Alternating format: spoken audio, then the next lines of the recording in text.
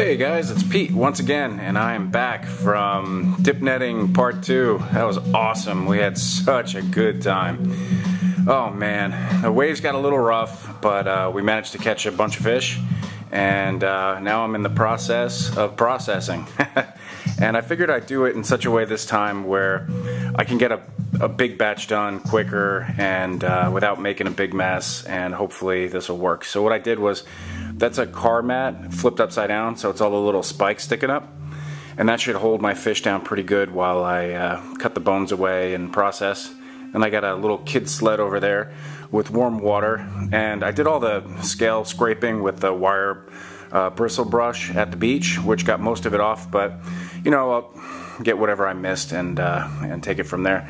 And then that little cooler right there is just filled with eggs, and that's going to be great bait in the future. Also, it makes great sushi, so I'll save some of that for sushi. And got my my vacuum sealer, and what I did was I put 2 pieces of wood right in front of it, so when I've got the bags, they'll be flat, lined up right nice with the suction nozzle, so that way, you know, sometimes the bags fall down and they pull it away from that, so I think I solved that problem.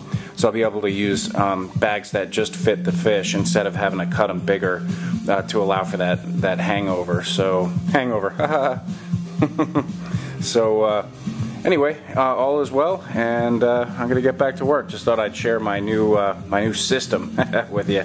Hope you're all well. Take care. Talk to you next time. Bye.